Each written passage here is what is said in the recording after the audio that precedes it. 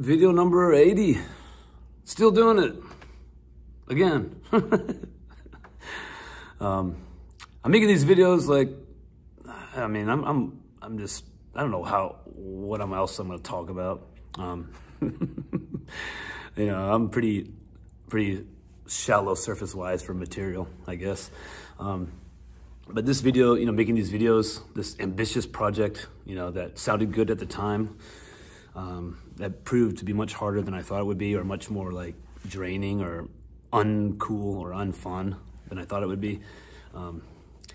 I guess I'm able to keep doing it because of the sense of, you know, I got to keep doing it, you know, kind of work ethic, I guess, you could call it. And that's something I picked up, I think, in part from my parents, particularly my mom. Well, I mean, my parents, you know, equally, you know, made decisions for me, or demonstrated it. But when I was 6 years old, you know, I was raised in a house where, like, once you turned 6, you had to take piano lessons. And it was like no choice. I had to go from 6 to 18 when I graduated high school, take piano lessons. And at first, you know, it was something that was kind of cool, you know, play. I don't particularly remember like a lot of things, but I remember my piano teacher was a Miss Hood. And I don't know how old she really was, but she seemed like ancient. Like, she was kind of small, but her hands were like iron claws. I mean, she was so strong, you know, because she was professional. And her method of teaching us sometimes was to like put her hands on top of our hands, you know, my hands, you know, as a kid, because my sister also took from her, and smash it into the keys, you know, and well, not on purpose, you know, but it was like making the move, you know, to play the song. And there's sometimes where I'd be like, she would just be doing that, I would look off, and then she'd say, "Carl, where are we in the music?" You know, kind of, because she could tell I was just like not really paying attention. she's like making me play like I'm a puppet. And I was like, "I don't know." She's like, "Carl?" Yeah, that's my impression. It's not a very nice impression. You know, she was great. I don't mean to be rude, but she sounded old. She sounded very old.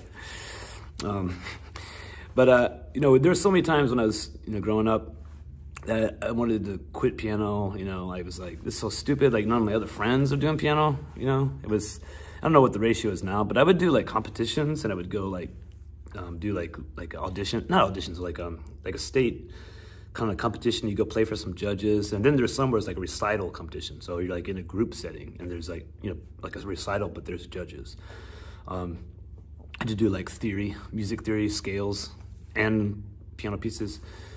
But anyway, when I was always there, it was like I was like one of the only guys there, and at some point though, that got to be kind of cool. I told my son recently. He's in 5th grade now. He's like about I don't know, about playing piano, or maybe my younger son said, "I don't want to keep playing piano." I told him, "Well, once you get older, you know, you'll like that part of it." I don't mean, yeah, that was my experience. But of course I was too shy and awkward, so it's like nothing came of anything. Anyway, I often think about like how I'm grateful now because I can still play piano. You know, I was like, got up to where, like, when I was taking lessons every week, Chopin and Mozart and Debussy and Rachmaninoff. I was really in Beethoven, of course. It was good, you know, and it was like something I enjoyed doing. Got to where it's like it was enjoyable, and I'm glad I have it.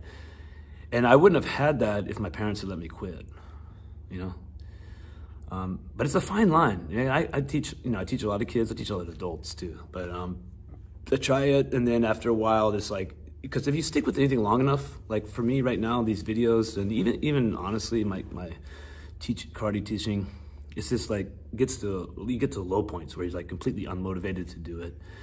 You don't really feel like you have any purpose of doing it, and it's just kind of, you know, what am I even doing with my life kind of feeling. And it's the discipline, you know, that you built up in your bank of skills that will carry you through those times. At least that's been my experience. Same with, you know, sobriety and recovery. Man, so many times was just, but I just honestly, yeah, I'm not. I mean, I don't even know what I'm doing with my life anymore. It's hard to have big dreams when you're like treading water all the time. But I see a lot of, like I said, a lot of kids I teach and adults as well that say, especially like the parents will say, I really want him to keep going or her to keep going, but I think this is really good for them, but he or she just doesn't want to do it. And part of me is like, before I had my own kids, it's like, well, you're the parent. You decide. It's not their choice. If you don't want them, come on, keep bringing them. Now that I'm a parent, it's not easy. You have to know when to insist and when to let them take a step back with activities and things. So I don't know. I just try to do the right thing, try to copy my parents' example. But it's like my mom's mother was like super strict about her practicing piano and playing music. Like, she told me when she would go to a friend's house, her mom would be like, bring your piano music because you need to practice. She's like, what? That was the kind of mentality. And then when I got, when I was the firstborn, so when it was my turn, and my mom, she was strict. She would set the kitchen timer. I had to keep practicing. And then like every birthday, I think I would get a few minutes added to my bedtime and also a few minutes added to my required practice time every day.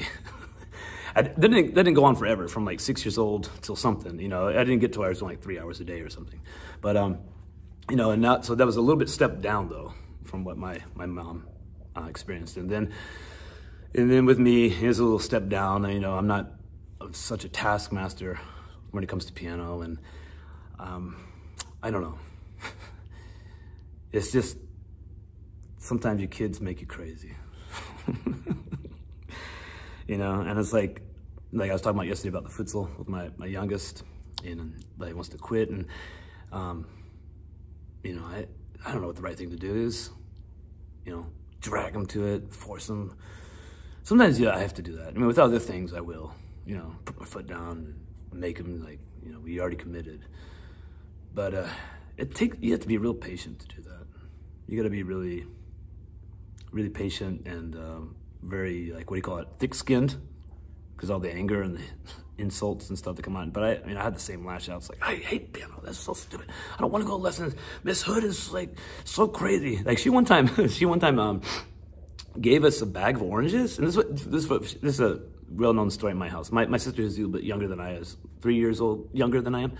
We were together, so she'd have a lesson, I'd be doing homework, and vice versa, at Miss Hood's house. And she gave us a bag of oranges, and what she said was, I got these oranges, but they weren't very juicy, so I thought maybe you guys would want them. Give us like dry-ass oranges. Thanks, appreciate it. So, anyway, that's my video for today, and I guess eventually you keep putting one foot in front of the other, you get to where you need to be going. So you find out the next place. So, yeah, I guess that's what I'll keep doing. So 80 videos. Thanks for watching. Appreciate it. For real. And we'll see you tomorrow. Hopefully, I won't ramble so much, but take care of yourself. All right.